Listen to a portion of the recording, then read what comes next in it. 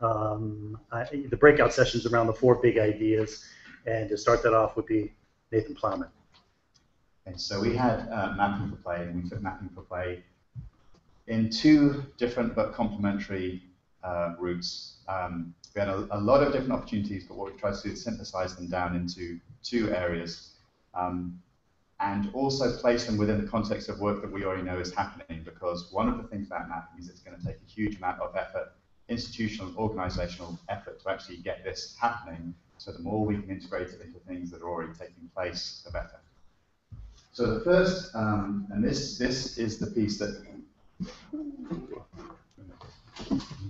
most closely follows the demo that we showed at the top of the day, is the idea of using maps to focus resources. So our 10x here is focusing resources, and essentially the product here is the baseline. So the baseline is really understanding what we know about play in any given area. It's about aggregating and sharing data across multiple sources. A lot of external data is publicly available, census data. A lot of it is not publicly available. So we need to share data, and just sharing data would be a huge victory. In addition to sharing data, agreeing on common attributes that we want to measure, common nomenclature for those attributes. Those are the kind of things that would enable us to create an open API, which is essentially having all the data in one place, which is readily accessible and readable by anyone who wants to read it, rather than being held behind a firewall or in a language that can't be readily understood. So once you have that API, once you have that data in one place, it can be used for multiple applications. Actually, what we think the best application for this idea is likely to be a desktop tool with multiple layers. So very similar to what Michael showed you from the Kaiser work, very similar to what James has with Kaboom already, that you have a map of an area, you can click on any number of attributes to show low-income populations, density of children, availability of play, and so on. What we're trying to do with that tool and that product is to mobilize resources and quantify demand in order to mobilize those resources. So we show that actually there is a desert here, there's a huge population of kids here who have no access to play, therefore this is where you need to invest. There is demand here, there's no supply here. So that will enable us to focus investments in infrastructure and programming. We might be able to name and shame parks that haven't been kept up, shared use facilities which should legally be shared use but aren't currently sharing use in the way that the regulations demand, so we could red flag facilities. We want to drive policy change, and most importantly, we want to coordinate multi-stakeholder resources. So there are lots of groups and organizations trying to do the same good work, and we need to make sure they're not doing exactly the same good work in exactly the same places, but we're actually carving up a territory and saying, okay, you go here, you do your work, we'll go here, we'll do our work, and so on. The data we need that is commonly available, census data, sport fitness industry association data, NLPA data, and so on, walkability scores. Let's move back to schools. Where are the schools programs, playworks programs currently in operation? So there's a lot of stuff that we can use. I'm sure we'll find that when you aggregate that data, there are a lot of gaps too. The partners, Community Commons, Esri, the gold standards of doing this kind of work would ideally bring in some big tech players, Google, Microsoft, for example, community or policymakers, federal government in the form of CDC to sort of verify what we're talking about here as the common attributes and non-words to describe things. To make sure the federal government is actually involved and has visibility to what we're doing. Where we thought we might be able to put something like this is an initiative like the Oregon Healthier State Initiative. For the benefit of those who don't know, the governor of Iowa has challenged the governor of Oregon to become the healthiest state in the country by 2018. Iowa is currently 12, Oregon is 27, a lot of work to be done. But anyway, it's an initiative led by the governor in which he hopes to get between 20 and 40 organizations working towards that common goal. There is no way that 20 to 40 organizations are going to be able to work towards a common goal with the best intentions in the world without some kind of organizing tool and framework. And this kind of map could be exactly that. It could be the single resource that everyone looks at to really understand where collectively we need to focus our resources and build on and leverage each other's strengths. So that is the first idea. That's the sort of the policy change maker, techie desktop idea, which we love. The second one, the 10x here, is actually mobilizing youth. So the big sort of lever here is to energize and engage youth, the people who are going to be the key beneficiaries of this work to drive that behavior change at scale. The first thing they can do and really help out is in filling the data gaps. So what I alluded to in the first piece is there are a lot of things that we don't know that the official data just simply won't tell us. They'll tell us that there's a park in a certain area. They won't tell us how good that park is, what the inventory in that park is like, whether people actually go there, or whether it's full of drug addicts. No one knows. So we can use youth to actually crowdsource to fill those data gaps. They can give us qualitative feedback on those play spaces. As James said, no one would go to Yelp if there were no reviews on Yelp. So just having the baseline, knowing what's there, is no use at all. We want to know what it is like. They can give us quantitative feedback on inventory. And they can also track sort of the could-be play areas that aren't going to show up on official maps. So, you know, underneath the freeway flyover or Costco parking lot on a weeknight when it's only a third full. Places that could be repurposed for play, which we would just never see through official means. But, you know, we have, our instinct is that kids know where you can play, far better than we do. The second piece is then to actually engage them in advocacy to improve those facilities. So if we can elevate their voice to policymakers and say, listen to what youth in your area are telling you about their demand for, their need for play and what they think the facilities they currently have. Demonstrate the demand that's actually going to drive policy. That's the second piece. The third piece is using this tool to recreate serendipitous play. So how can you truly understand where young people are, children and young people are, because they're not necessarily in those fields of dreams or those facilities. They want to play in the neighborhood, at the bus stop, wherever it might be. Really understanding their journey through the day and opening up unconventional places for play. So not just tracking the parks and the schools, but the unconventional places. What they want to know is, where are my friends playing now? Not give me a database of all parks in the city. Where are my friends playing now? And I will go and play with them. It might also get us to some kind of sense of safety in numbers. We've talked about the white van syndrome, that parents don't want to let kids out of their sight, don't want to let them go even to the next block or around the corner to a park because they don't know what might happen to them. If they know that there's a group of 20 kids getting together, possibly with one parent adult supervisor, they're far more likely to let those kids go and play. So that kind of pop-up play, how can we enable kids to come together and play when they want to, where they want to? So what that looks like as a tool, I mean, we call it dynamic mapping. So the map isn't just a static map with an inventory on it. It's a real-time, living, breathing map which shows you where people are playing right now. It's like Foursquare for play, so you can check in a play area when you arrive there. It's Snapchat meets GPS meets mapmyrun.com. It's that whole crowdsourced social media, social network kind of idea. So the partners we would need for this, I mean, take your pick, but basically social network, social media. A Codathon group, maybe Code for America, who could say, okay, we've got the API, we know where the places are to play. How can you build that? How can you integrate that into some kind of social networking that enables kids to contribute to the API and update it with their qualitative perceptions of the play spaces they have, and also feed from it and understand where they can go right now to play.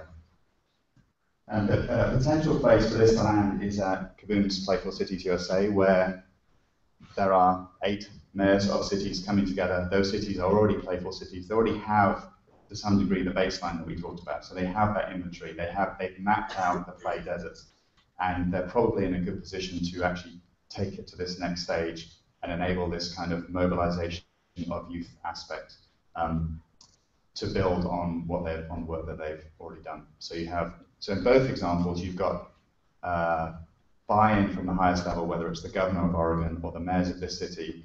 They have access to multi-department budgets. It's a cross-sector geographic initiative with a fixed goal to get the community more active. And if we are able to place these ideas into those existing programs, we feel we might make progress.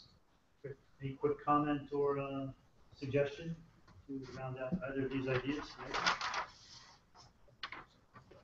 Very impressive. Well, you nailed it. You get perfection. Yeah. Excellent. Bravo.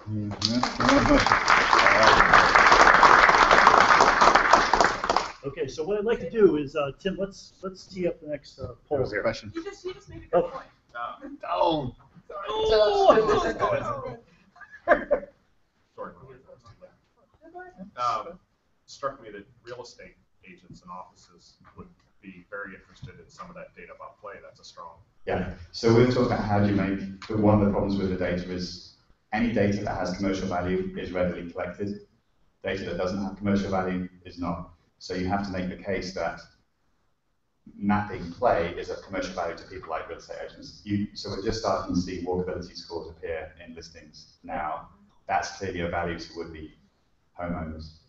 And we can imagine that play might be too. The flip side of that is many people don't have the opportunity to decide where they live. So they're not in the real estate market. So we have to somehow make the data collection affordable in those places too. Great. Okay, so Tim, let's tee up the first question. Okay, so there we have their little clickers. How effective could the mapping for play idea be in getting kids more active and participating in sports on a scale of 1 to 5, 5 being the most effective? And Nathan actually threw out 2 ideas, so you get 2 bites at the apple here. So just vote on, if either of these ideas, your favorite idea, where would it rank? Why don't you do it twice? You'll do it twice? Okay. The first idea of Nathan's group. So the first idea, what do we, scale of 1 to 5? Go on ahead and vote.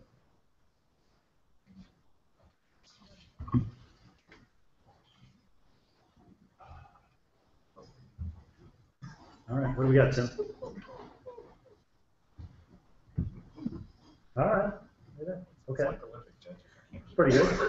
45% at 3. That's terrific. Now, what about idea number 2?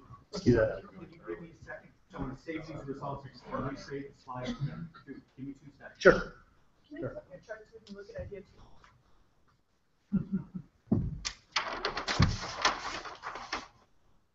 Ta-da.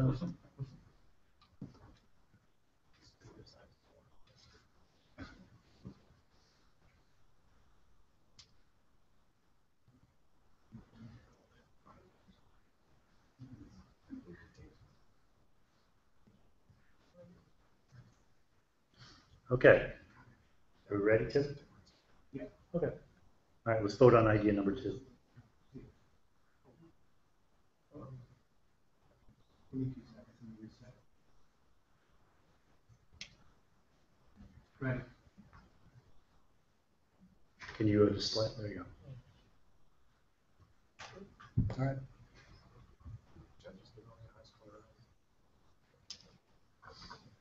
The Russian judge can watch.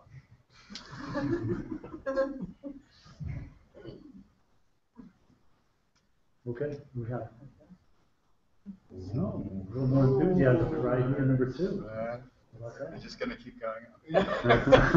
So let's take the third idea. All right, very good, very good. All right, so next I'd like to bring up, I think it's Hans. Are you next? Okay, come on up.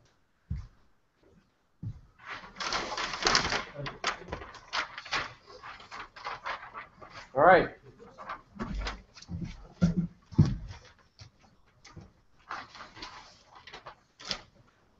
All right, we were doing technology. Brilliant. Yes, this is awesome, isn't it? Let's vote. Okay. Our team was pretty awesome, and it was very interesting, particularly, one especially interesting aspect of this was who was seated around the table. And I'm just going to lay this out quickly for you. We had coaches, that would be the Martins. We had youth, that would be Aaron. It would be me, I don't matter. Then we had Lance, who creates, I'm sorry, what did I say his name there? He is actually creating how would you describe it, Lance, in like one word? Is Lance with us? Yeah. Yeah. One word, how about 2? Did you 2? it's a game to try to get kids and families more physically active. Okay, so it's an activity, it's like a structured activity incentive? Yeah, with a hardware and software combination. All right, so this is like a hardware, software vendor for incentive. Okay, he's making hardware, software to incentivize. Then we had Carolyn, who is a game developer. Okay, game developer. And we had a game designer. I'm going to loosely call him that. He's a UX designer. That'd be Mike. Okay? And then we have Aspen Institute. And the reason I do this is because I'm showing you this is because I'm trying to lay the groundwork for some of the motivations. You can already begin to see some of the motivations and the people who would be involved in this.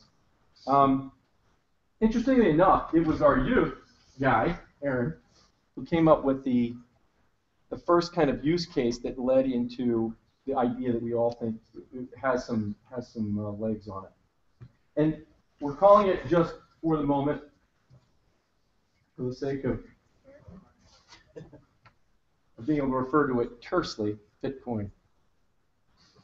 There's a lot of friction currently, if you want to think about it that way, in the system of incentivizing children.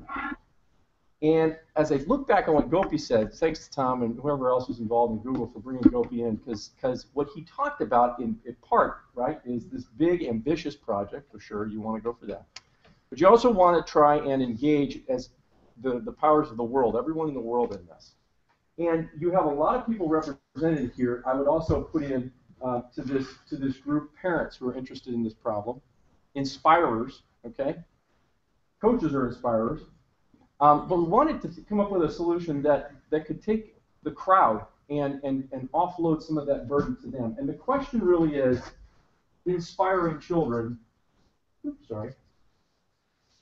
inspiring kids and using the medium of the video game or the channel of the video game to do it. These are all players, these are all people involved in some degree in this question, aspects of this question. And inspiring, we want to reduce friction. So we want to make it, we want to facilitate. This particular solution or idea is about facilitating or reducing friction in the provision of or engaging crowds as easily as possible to incentivize children to be more fit. And we can come back to that in a minute. But if you look at this, here's the child right here, and he has in his hand the device, which every child basically is going to have or has and is connected. And behind it, maybe you have a game platform or console or something here. And basically, the conversation between the inspirers and the kid is a really challenging one right now. Very challenging conversation. They're all trying to get a word in to say, hey, go outside, go play something, go do something. And he is really walled off, or she is really walled off in that, and a lot of their attention is right here. It's really. So the idea is, how do we consolidate through the game engine all these different words of encouragement and inspiration, okay? All these disparate points of view and effort to touch on the kids, say, hey, let's incentivize you, inspire you to do something active. Well, what Aaron suggested was, he said, listen, here I am over here, here's the kid over here, and he wants to have fun. And he has, let's say he's playing Counter-Strike, which is like a first-person shooter. And he has characters, or let's say make it even more sports applicable. It's directly applicable. Let's say he's playing FIFA soccer. Okay, some game that models human performance. He said, what if I could do some kind of physical activity that would increase my character's capability? So in other words, in the game, my character can shoot, run, pass, be agile based on whether or not I am. Okay? So if I want to invest the time and activity in being fast and in demonstrating it, I get a faster character in my game. Okay? This is a very interesting idea, and it basically gave rise to this question of how do we create a portable currency for activity. And we'll give that activity currency shout out to Lance, because that was his term. But an activity currency that kids could collect and exchange for increased performance, leveling up, bonuses, in-game purchases. So it's a type of incentive, right? But the question is, it's not unique to each individual person in this chain of influence, right? each person in this sphere of influence here is incentivizing this kid on a custom one-to-one basis, and they're like, hey, if like I say to my son, okay, you want to play 30 minutes of game time? That's cool. You got to go out and do today's exercise. It's going to be run around the yard 4 times with your arms over your head. And so he does it. He goes and he does it. That's very custom, and it's very, in a way, inefficient. What this is trying to get at is a currency for activity that the kid can basically carry with him or her and can use in the game networks, in the game itself, to get improved player performance, okay? So game in performance. They can get leveled up. If you guys don't know what that means, leveling up may mean that you get to go to hidden levels, you get to proceed further in the game, all right? So these are incentives, fun incentives for the kid within the game, and they're based on this what we're calling just temporarily, or for the sake of argument, Fitcoin. All right. So I can get Fitcoin. I can demonstrate that I'm fit, and I'll say, I have five points in my profile for the 100-meter dash, and I have strength. I have 10 for strength, and I have for agility. I have 20, and that maps through some sort of transfer function to my in-game character, or it can be used to influence other incentives. Okay. Or we can aggregate raw purchasing power for in-the-game purchasing. So here's where it starts to get interesting.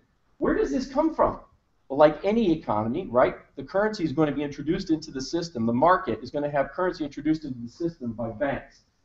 And those are going to be, we'll call them banks, that maybe is not the right word to use, but this would be perhaps gyms. They say, listen, Joey, if you come, we will measure your 100-yard dash, and we will certify that you've got this many Fitcoin, and then you can go and redeem it in your game and play in the game. So the gym is able to incentivize the child.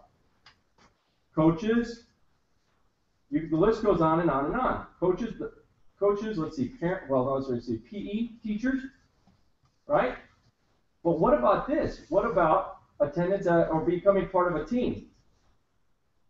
If you're part of a team, there's a bonus, which is portable in Fitcoin, for redemption in the game context.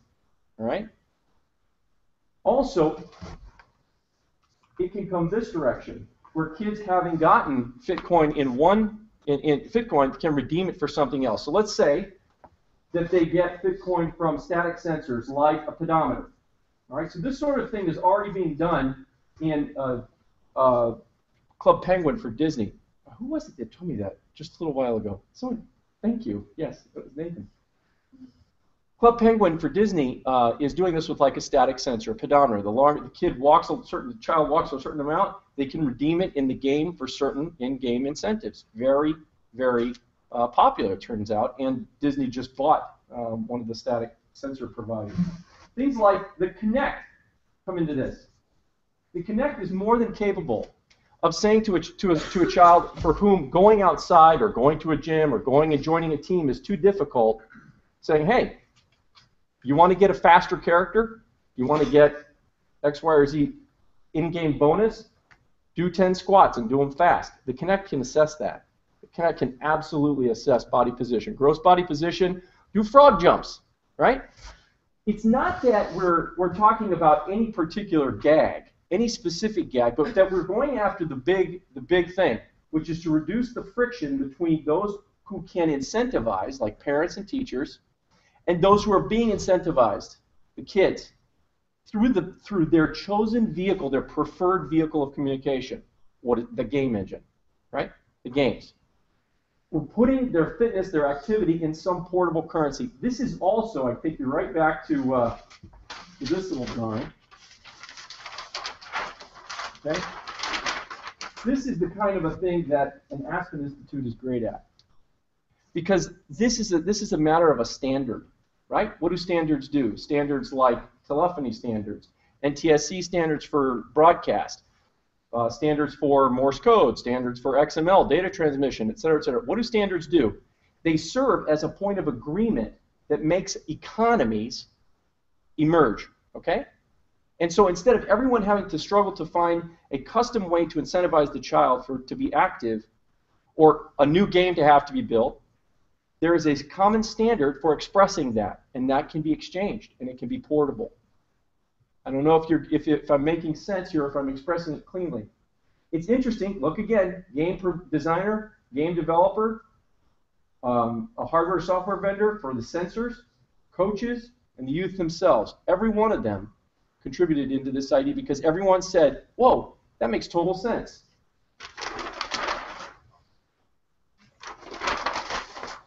That makes total sense.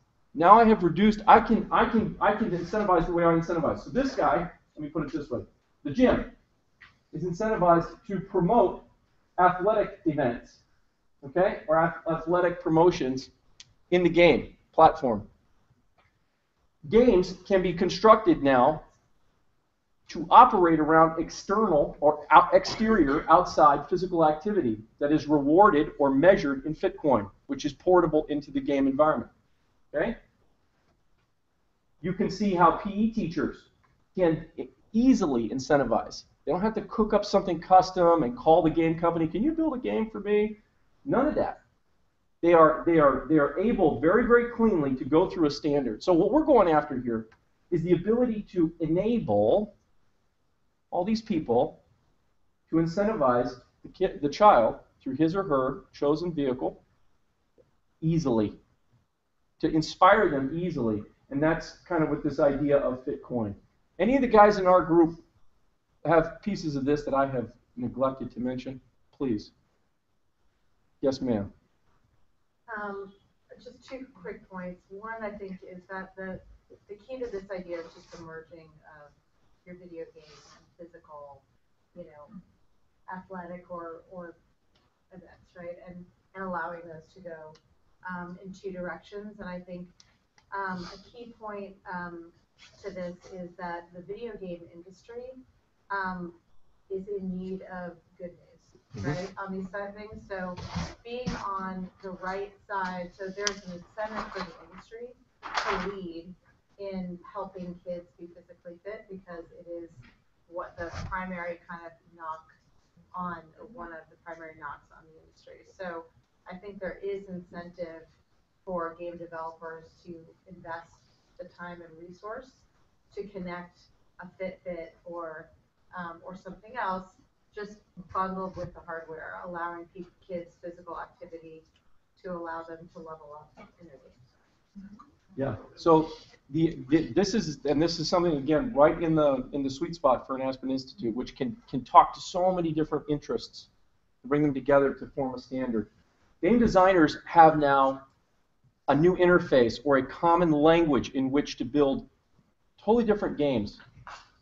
Totally different games that are structured around actual physical activity in the real world, even communal activity.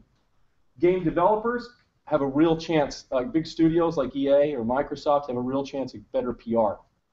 You see, if you participate in that Fitcoin economy or that Fitcoin market, you're doing a good thing. There's nothing about it that's venal, right? There's nothing about it that's purely mercantile in a sense.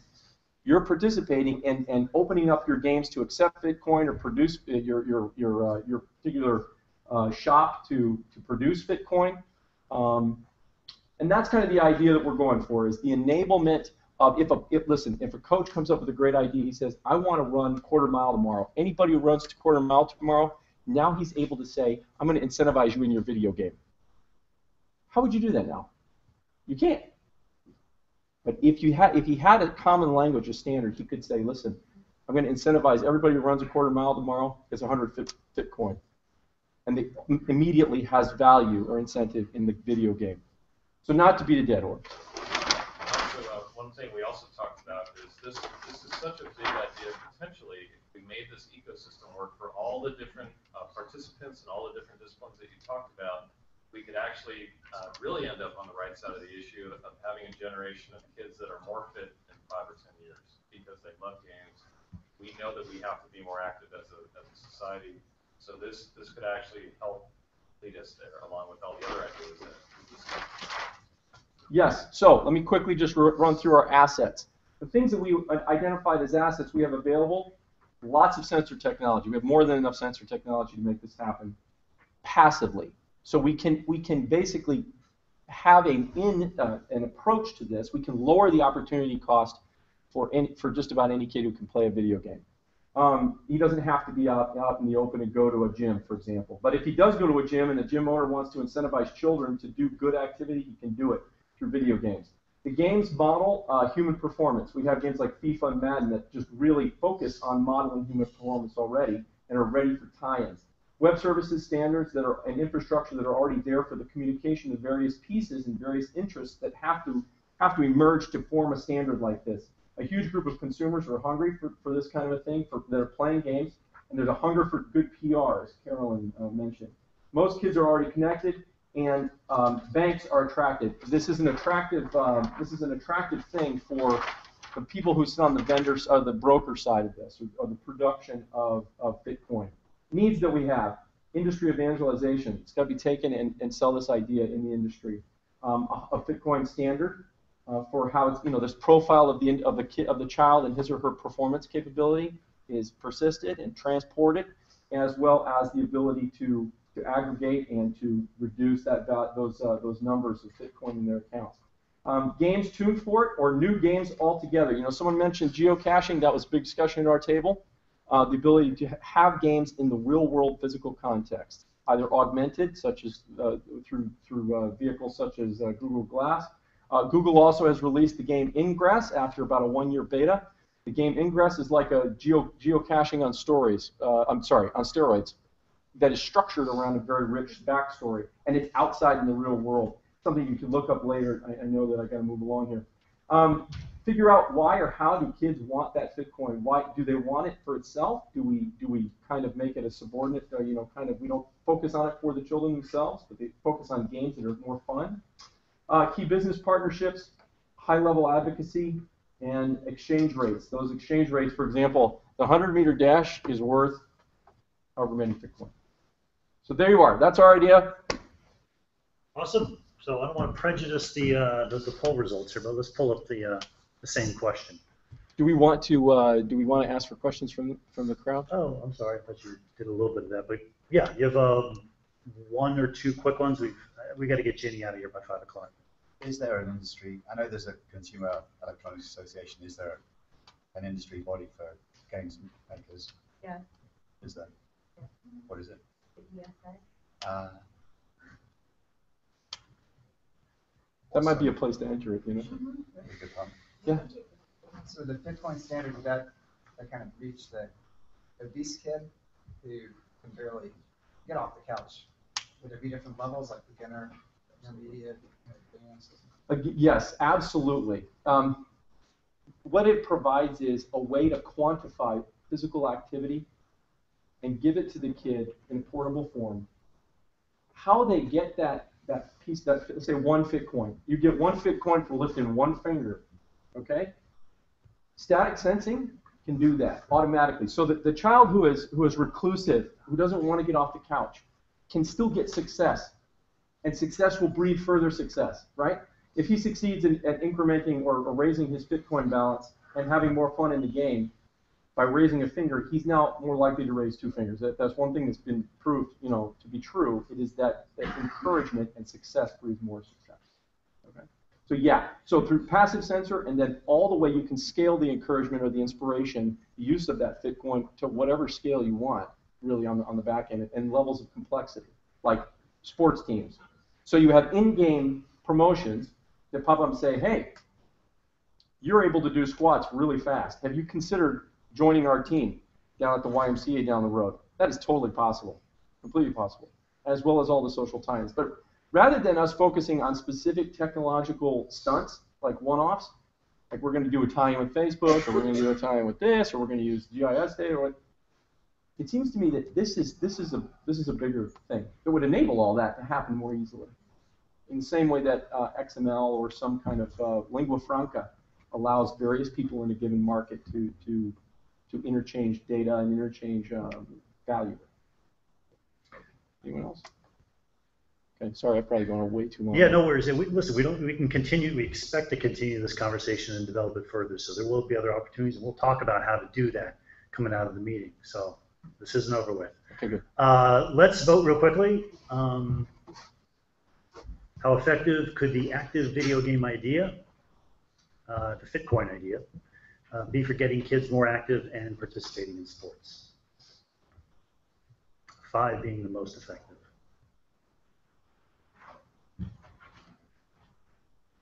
Okay, what do we have? All right. Good level of enthusiasm. How about that? Congratulations, guys. Good work. Okay, so I'd like to actually bring up Ginny Ehrlich, now CEO of the Clinton Health Matters Initiative of the Clinton Foundation. She has to run. She has a 5 o'clock flight. She was going to come at the end of this session to explain how we can take these ideas and turn them into action. Or 5 o'clock cab. She has her Learjet waiting right outside the parking lot here. So, Jenny, why don't you come up and tell us what you're doing and how you can be helpful. Great, thank you so much. And I don't have a 5 o'clock flight, and I'm flying coach, but thank you for letting me be your intermission here. So wanted to spend just a few minutes explaining the Clinton Foundation's partnership with the Aspen Institute around Project Play and what you can expect from hearing from me after this session. You know, the Clinton Health Matters Initiative focuses on looking at how we can reduce chronic disease overall across the United States, cradle to grave, with a very specific focus on how we close those health disparity gaps, how we make sure, in this case, that the triangle that Tom showed at the beginning becomes that rectangle or square, so that all kids really have access to the opportunities to bring to bear. What we are is we're a how and a do group. So in this partnership, we're really serving as the activation arm. And we're doing that using 3 different strategies that we use across our initiative. One is that we build out multi-sectoral partnerships and voluntary agreements, much like have been described by the past 2 speakers that we need to do, really bringing to the table all of the different various assets, NGOs, philanthropy, business, technology, et cetera, to say, how are we going to solve this problem and how are we going to make this work and how are we going to build a solution together? That's really what we're going to be focusing on as a follow-up to this meeting in the spirit of ship and iterate and fail well. So between now and when the January report comes out, we're going to try to do some of these quick and rapid-fire testings with all of you who are really enthusiastic about activating, so that when we launch this broader report, we can say, here's what we've already learned, here's what's going to work, and here's what we can really replicate and bring to scale. That's something else that we will be working with groups that make what we call commitments to action to do, is to kind of help support the replication, the scale process, etc. You heard earlier that Scott Blackman from the USOC and Chris Snyder made a commitment to action around really generating agreements with 47 NGBs. And we'll be working with the USOC and others in terms of that replication process and others along the way. So that's one piece that we bring. We also work around digital innovation and platform. For one example, we've hosted 4 healthy codathons this past year with Tumblr, Jawbone, and the Ace Hotels. We put a twist on the codathons in that within our codathons, we have a framework where sensor data are used and counted toward the final score. So steps and sleep are used and counted toward the final score of the teams. We only serve food that meets certain nutritional guidelines, and we limit the hours from 9 to 5 and have physical activity breaks throughout. So, you know, those are the resources we can offer for other types of codathons. We don't necessarily need to sponsor them, be part of them, but we can kind of offer lessons learned and you know, kind of create walk the talk codathons in the process. And then we work with communities across the country to kind of broadly transform health, much like the Oregon Healthiest State idea was. So what will happen is that we'll be reaching out to all of you afterwards, asking if you want to be involved and engaged in activating some of these ideas. And then we'll convene you through Google Chat, through in-person meetings, through phone calls, for those who say they want to be a part of a certain idea. And we'll start trying to kind of get some of that momentum going so that we can have some real-life examples to talk about as this report is out, and so that we can start testing ideas that can be scaled. So for example, as an Oregonian, we're going to test the Oregon Healthiest State idea, but we're not getting into Iowa until 2016. That one will not go to scale, so that we can kind of get a little head start, right, Nathan? So, joking, but I think those are some of the things you'll see from us. So hopefully you'll want to kind of build the momentum and maintain the momentum we have here, and really test and try some of these things and be a part of the activation. Questions? I'm sorry that I have to do this as an intermission, but hopefully this will see the next two groups in terms of thinking, and look forward to talking with all of you. Thanks.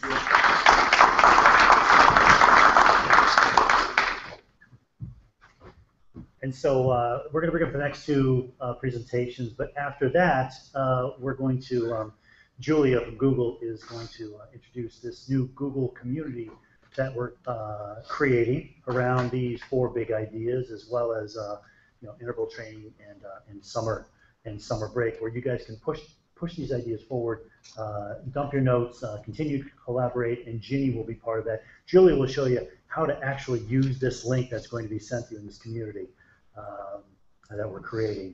So let's move on with the next presentation. That would be Chris and Jane. This would be on the killer app to healthy living.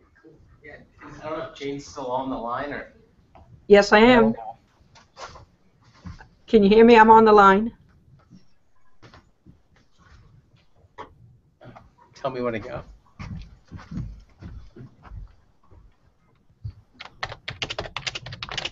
Jane, can you hear us? Yeah, I'm here. Can you hear me? Yeah, we can. Okay.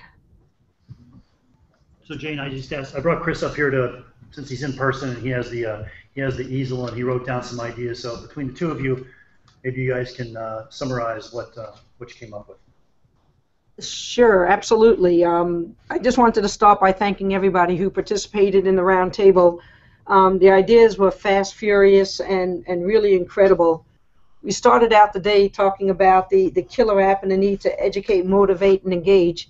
And we feel that as a result of this type of app that can be developed, and congratulations to Chris and the USOC, that we truly felt that we can build upon what was already developed and the hard work that Chris has already done.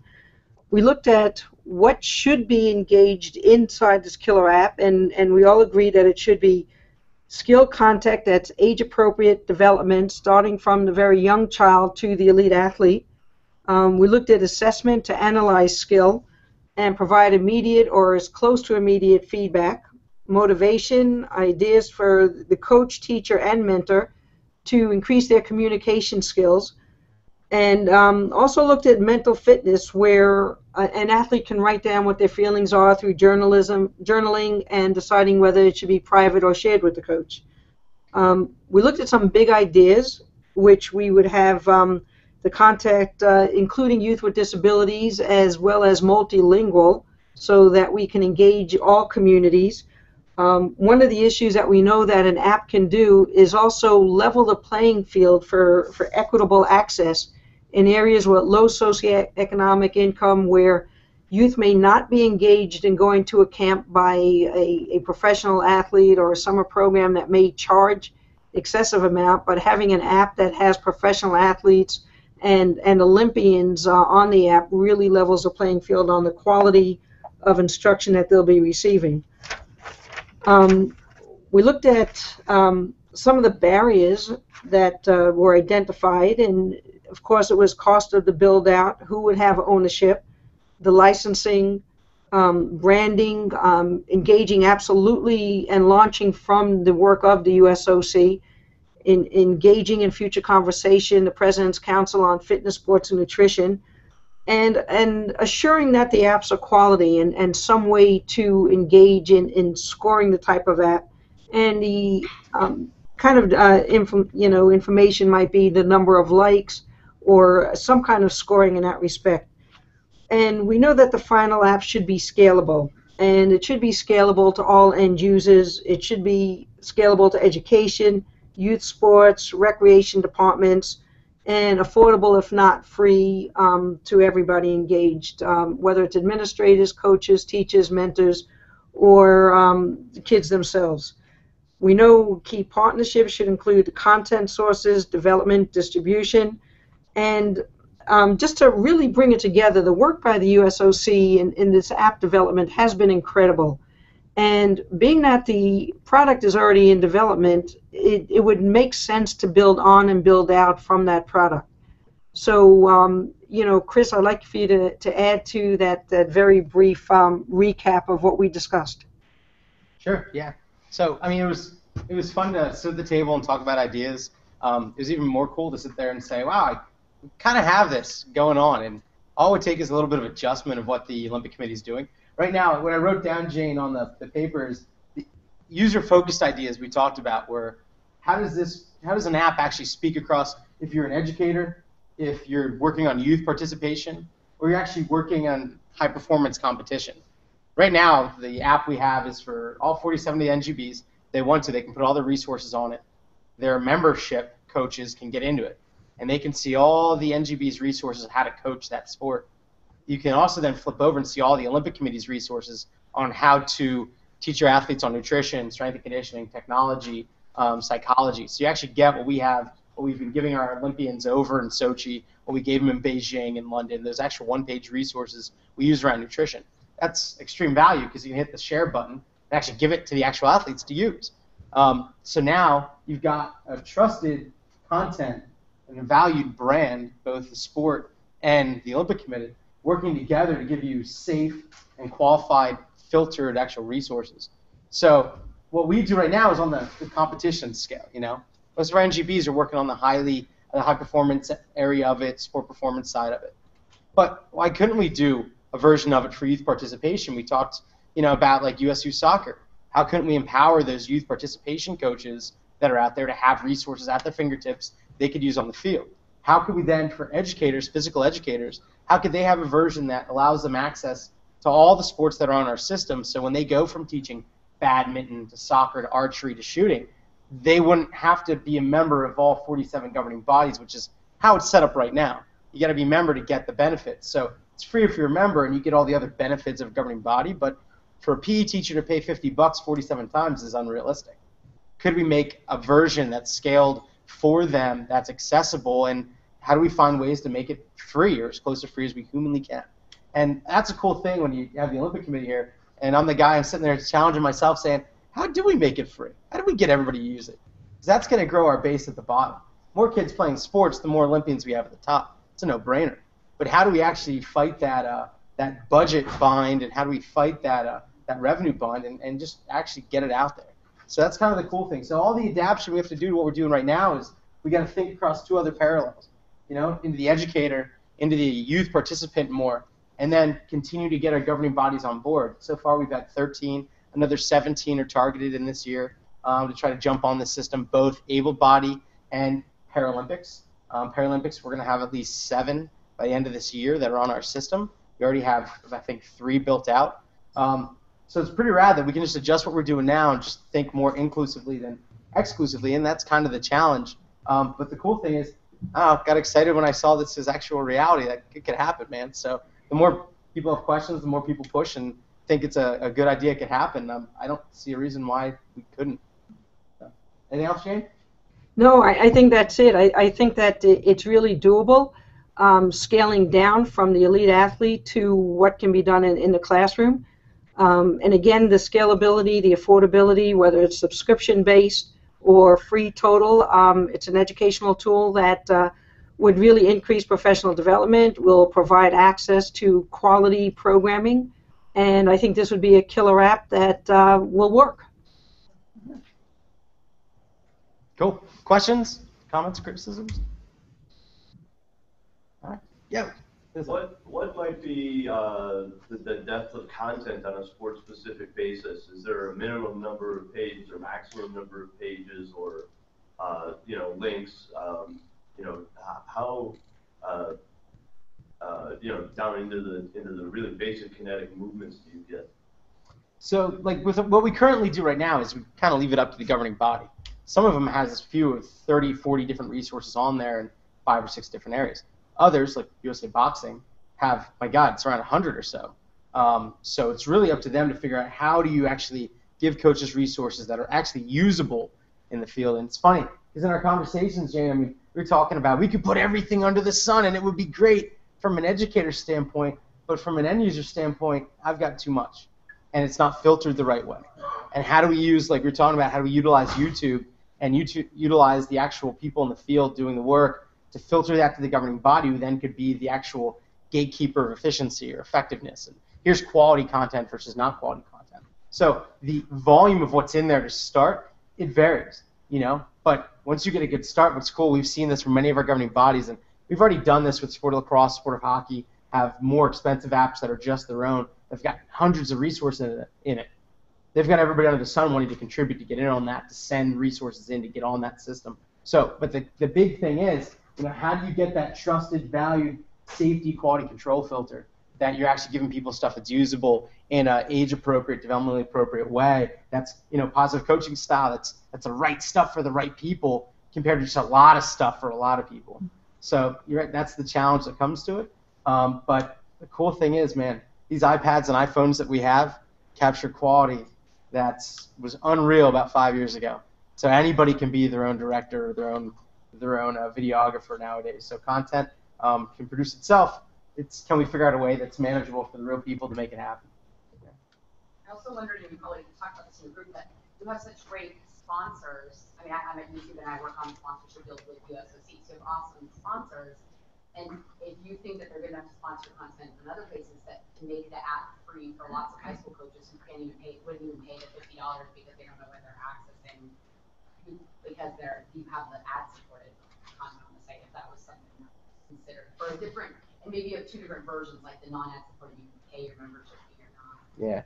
Yeah, and it's funny, like Jane and our group, we were all talking about that of how do you make it universally accessed, they make it free.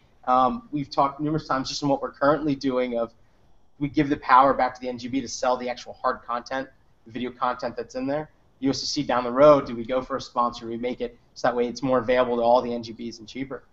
We've thought of these ideas. We work in a build it now and we'll figure out how to pay for it later kind of world when it comes to things. Show me you've got lots of views and then we'll figure out who's going to pay for this, because we don't want to big companies, we don't want to undercharge for things. But Jane, back to our idea of like getting it into physical education teachers' hands. Yeah, maybe it's a subscription service, but maybe there's a way to offset it through grants, and other organizations come to the table and say, we'll make this available to everybody in the metropolitan area. We'll make this available to everybody in the rural area. So you're right, sponsored content, other great ad ideas that don't take away from the actual core theme of things. I don't know, Jane, do you think that's probably a way that we could fund it for all those different groups? There's always a way to funding, but the question is not, can we afford it? The real question is, can we afford not to do this if we're going to get more kids involved in sport and get more adults that are teachers, coaches, and mentors to the quality level that our kids are getting adequate opportunity for quality sport experiences. Anything else? Can we go to the vote? We're excited to see if this actually can work. It might be totally wrong. We might get all ones.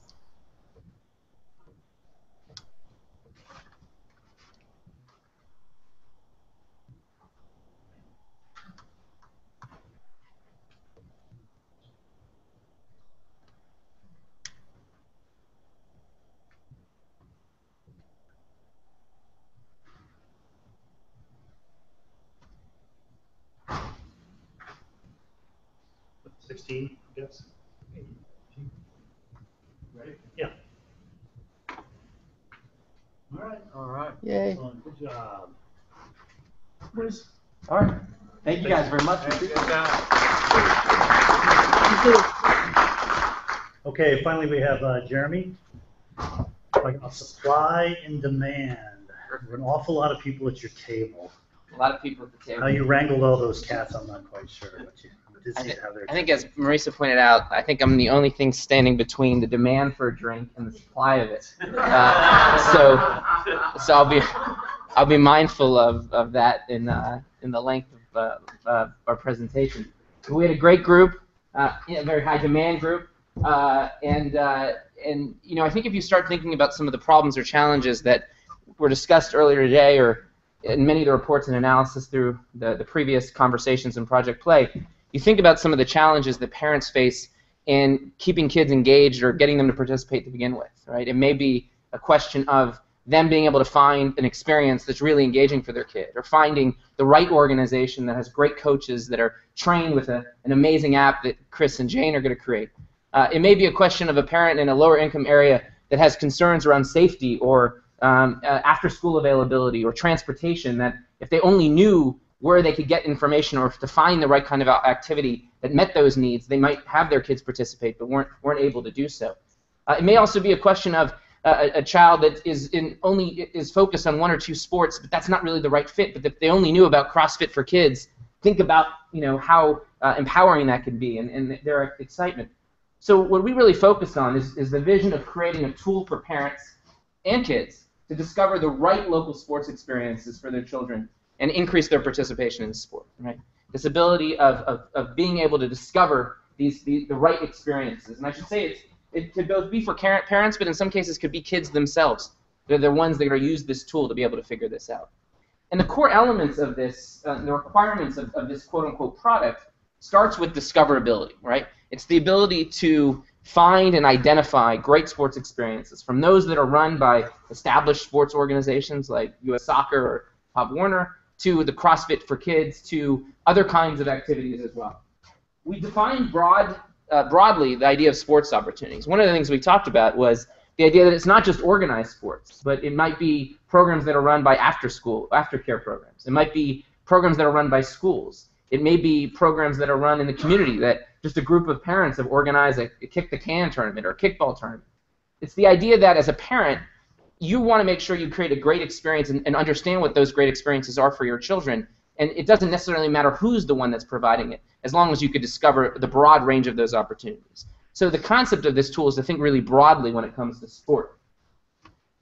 The product itself will have filtering capability. So much like, and I'm not really a pretentious guy that needs to go to places where I valet park, except when it's raining, but much like you can use Yelp to figure out, you know, valet parking and what's the nearest place and is it opening, does it have waiter service? The ability, imagine being able to filter those experiences by, hey, does this organization provide transportation? Do they offer grants or subsidies? Do they have coaches that are certified and trained? You know, whatever those kinds of criteria you might set, you might have the ability to filter. And so that filtering capability helps you get to those right kinds of experiences. The next is this concept of trust and verification. So not only are you discovering these experiences and filtering to find the right ones, but it's the ability to have certain kinds of information that helps you verify that these are the right information, right? Maybe you're bringing in the fact that the coaches in this organization are all certified, and that gives you confidence. Maybe it's the fact that you can find out that, hey, 4 or 5 of your neighbors or people that you're connected to on Facebook have all participated in that organization. Maybe there is a great stamp of approval from various nonprofits and organizations that are working with coaches or local community organizations that you can pull in that data as well. But anything that you can do to give trust and comfort that it's going to be a great experience for your child.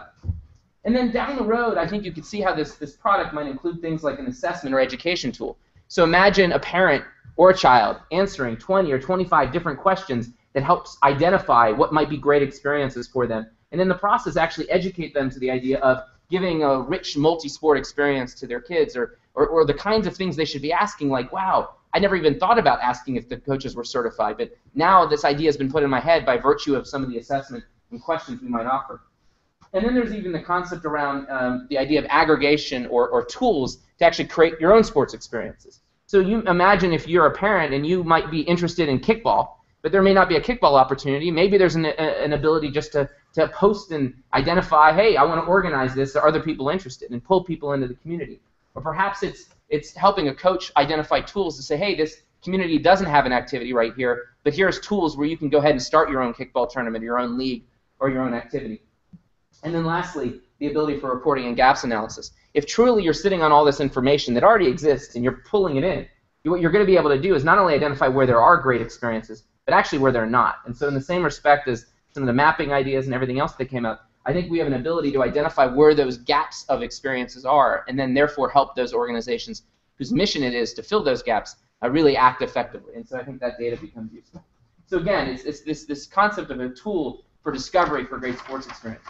Now, how do you ultimately execute this? Well, the technology isn't all that complicated, right? And I think we saw any number of examples where this exists. The concept is that it would be multi-platform. So one of the things we thought was important is not just being web-based, but being mobile as well, tablet-enabled. So wherever and however you're accessing this information, you're doing so optimally. And then the other thing is important is the idea that this is something that is distributed, right? It's almost like a widget, where it not only has to live in a centralized website where everyone goes to one place, but more importantly, this is information that you could literally take and access in lots of different places, right? And embed that in lots of sites. And one of the advice that came up in the group is trying to figure out where the users are and go to them as opposed to try to make them come to you. And so I think that distributed mindset is once you're sitting on top of this information is how you syndicate this out, right? The two other challenges to make this work is, one, how do you get the information, right? How do you populate where all these experiences are coming from? And I think the good news is whether it's a nonprofit organization or a for-profit organization, whether it's organized sports or an aftercare nonprofit, after-school nonprofit, all those organizations have a common goal, which is to increase the number of participants in their program. So if they believe that this is a vehicle by which they can increase participation, they'll likely be willing to share that information. And there's lots of expertise in the group to suggest that they'd be interested in sharing it because they want to recruit and increase the number of participants. I think the other thing is that there are organizations, companies like myself, that is actually sitting on this data. So actually, without the organizations having to do anything, you can actually create feeds of data and APIs that basically would populate this information of sports activities that are happening in any given area. And if there are other companies that are willing to join the publication of that information, it could happen in a way that's very automated, as opposed to things that have to be updated manually. Then the last question is great, you have all this information, you have this great site or this widget, how do you get the users, right? And so that goes to the strategy of enlisting a set of partners that are actually able to reach the parents that we want to reach as well. So one of the suggestions was the idea of healthcare providers, right, who are incentivized to make sure that families are thinking about being healthy and everything else, where they might be in a position to help distribute the tool or help parents understand the choices. Employers in the same way, where employers become a vehicle by which they, whether it's through their intranet systems and whatnot, where they can help parents discover these options for their kids. Schools could be a really interesting mechanism for that. You could get a summer reading list about what you're supposed to do over the summer, but why not have access as any parent? Here's a list of activities that you can go ahead and find for your children over the course of the summer, and link back to the conversation we had earlier today. Military could be another partner. Nonprofit or community organizations who are working with parents could use this tool as a way of helping people discover these opportunities. Faith-based organizations and even government and government agencies are all in a position to potentially reach parents who are making decisions as it relates to things that they're doing with their children and use this as a tool that's freely available to them to make that happen. So how do you make this vision a reality? One of the key things is really convening the different kinds of stakeholders. Right? The technology is not complicated. There's a way to get the data, but you need everyone to kind of get at the table to figure this out. And I think a perfect next step for people who are interested is to come to the table, potentially under the auspices of Aspen Institute and the Clinton Health Matters Initiative, I think, to figure this out. And then the idea of potentially a hackathon around this becomes an interesting way of figuring out how you build these data feeds and create the kinds of experiences around it. Last things that I'll share and offer. How do you know this works? What's really interesting is because you're sitting on top of all this information, you're in a position to probably measure the increase in participation, the increase of discovery of these kinds of opportunities. So whether it's getting non-participants to participate or infrequent participants to participate more, whether it's getting people to actually have more different kinds of sports experiences, those are all things that you should be able to measure from a tool like this. The final thing I'll point out is something we struggle with as a group, which is this question of access, right? We wouldn't consider it successful if all you did is made this tool available and the only experiences that were available or the only parents participating were those in areas that already had access to sports experiences, even if that wasn't optimal in the status quo. So we think that there are enough experiences that are happening in enough organizations that are happening in these lower income communities or happening in rural areas that simply the discoverability of those things will help. But it probably isn't enough, and there's still going to be a gap, and this as a tool cannot solve all those problems.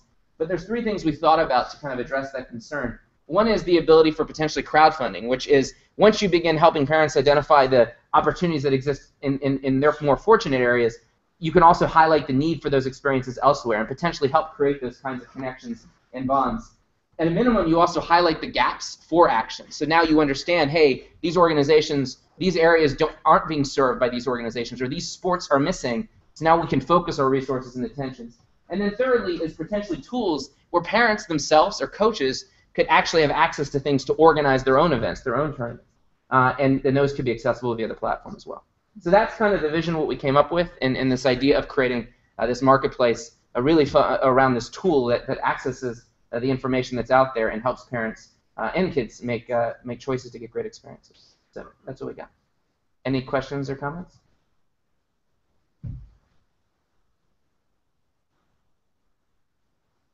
All right. Guess we're going. Yes. Maybe just one thing as you're talking about the access. Mm-hmm. It seems like you could have a function there so that if parents are searching for something, expressing a demand, and not finding anything, you could share that with activity providers and say, here's a demand, go there. Yeah, no, one of the things that we do in the technology, sometimes if we're thinking about offering a new subscription offering, before we even do anything, we'll put a button up there saying, hey, subscribe. And if people click on it, they'll get the next page will say, oh, this isn't available now, check back later. But if we get enough clicks, we'll be like, well, we should just offer a subscription because we put up this button and now everyone's clicking through. So the same concept's there. If 100 parents in a particular area are clicking through for CrossFit for kids, but they're getting to not finding any of those opportunities, you now have that information that you can then begin to share with those organizations. So I think it's a great point, and it becomes something that you can share within the community.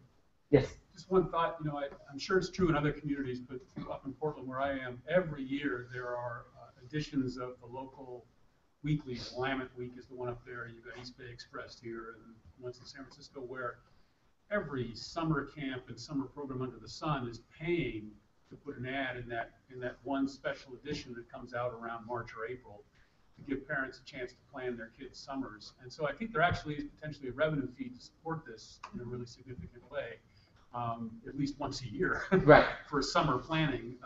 But there might be others as well. Yeah, there's what's interesting about this is there's at least a sustainable model here. I mean, it could also be an affiliate fee basis. So where you have at least for-profit organizations or whatnot, where if you're driving participants to them, then those organizations, especially if they're paying to participate, would pay you back a referral or affiliate fee that would go back to support the kind of underpinning or the running and operating of this.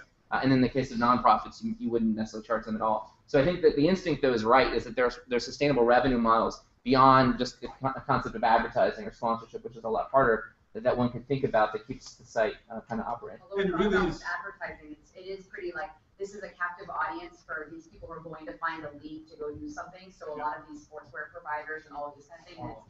Yeah, I mean, maybe we would make the decision that you're not going to sell advertising to like Burger King, but you could certainly sell it to like Easton, right? Sure. And maybe instead of the advertising, what they're actually doing is paying for grants. So for like if a parent finds an opportunity but they don't have the money, they can apply for grants that those advertisers have funded or whatnot. So. But this definitely would produce or provide functionality that's a big step up from what's now, where you have parents flipping through trying to find camps, the filtering and everything would be great. And one of the things we said is that the summer camp analogy, there are places and sites where people are going to figure out summer camps, especially for more fortunate parents who are doing that. You're bringing that analogy here, and that's part of the reason why the concept of the technology is not perfect. I think Dave. Yeah, so one of the things to balance out in that model is the trustworthiness of the data, and there's planted Yelp reviewers, there's paid, so the whole Angie's List model that we talked about in our group, as far as can you pay your way into this or not, as a service provider. Right. Great. Any other question? Yes. Just another observation, particularly on the access piece. I think the biggest question is whether we're helping people make better choices or make new choices. And I think the new choices piece is the toughest nut to crack. We learned that the hard way. We created an online tool to let communities self-organize to build playgrounds. And it was successful, but it was only successful in higher income communities because they had the resources and assets in the community to do the self-organizing. Mm-hmm. So it didn't really create new choices for the target audience that we were going for. Yeah, and I think what's interesting, I think it's a fair point, and I think realistically what probably has to happen is where you identify kind of underserved communities where they need new choices, but those aren't provided. I think as the point was made earlier, one is if all of a sudden there's data about demand, it makes that easier, right? So the extent that you can show that there's interest, but that there isn't the available experiences, then that information, whether it's for-profit or non-profit entities, become useful. And then perhaps there are other initiatives through the auspices of Ask Institute or other organizations that can focus on tackling that problem. So it's, I think the tools are going to take you so far, but I think, as your point, there probably are more structural issues that has to be addressed to figure that out. And I think that's a separate issue. I think a lot about how you provide and seed folks to go into those areas and have the tools they need technologically and otherwise to succeed. But it's a really good point. Yes. I was at this table. Thing we also recognize, just to underscore, this is a very complex enterprise. I mean, because it's not really just technology; it's mobilizing at the community level and so forth.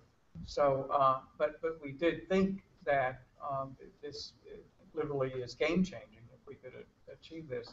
And just last point, it's not just sports participation, but it's the sports experience becoming even more enjoyable, safer, and that sort of thing. So these are elements built into it that the sports experience is providing adequate increased physical activity. It has all these benefits. So it's like anything, the more expectations you build into it, the more complex and sophisticated it becomes. But this did hold together, I think, as we kind of tested it in 2 bouts, and it developed really well. Yeah, thank you, Jim. Any other comments? All right, I guess we're going to the vote.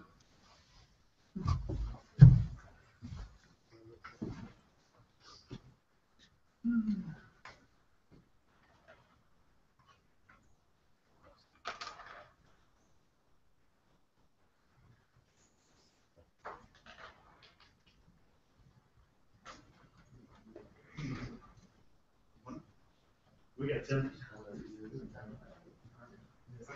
All right, we got another winner. All right. Terrific. Good job, Jeremy.